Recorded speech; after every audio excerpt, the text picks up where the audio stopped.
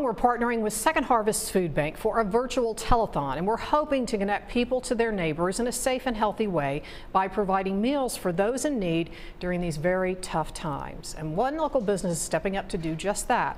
Roy Cox is president of Best Logistics Group. His organization is the sponsor of our 2020 food drives, and he is sharing the significant donation and the challenge Best Logistics Group is making this morning.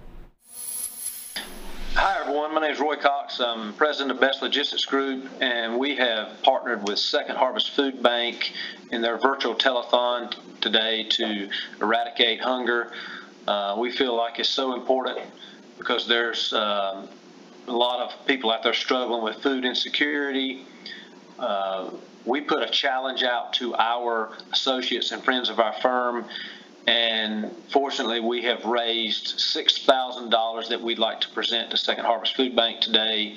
And I would like to put out that challenge to other companies and other individuals in the area.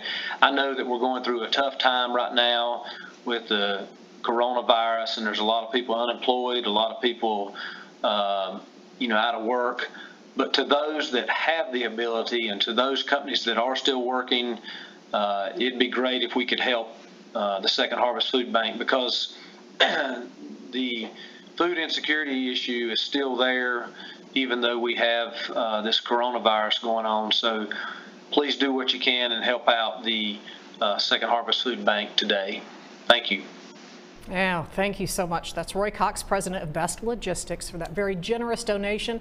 And for more information on how you can donate, head to WXII12.com/secondharvest. The food drive, the virtual food drive, is now open until 6:30 p.m.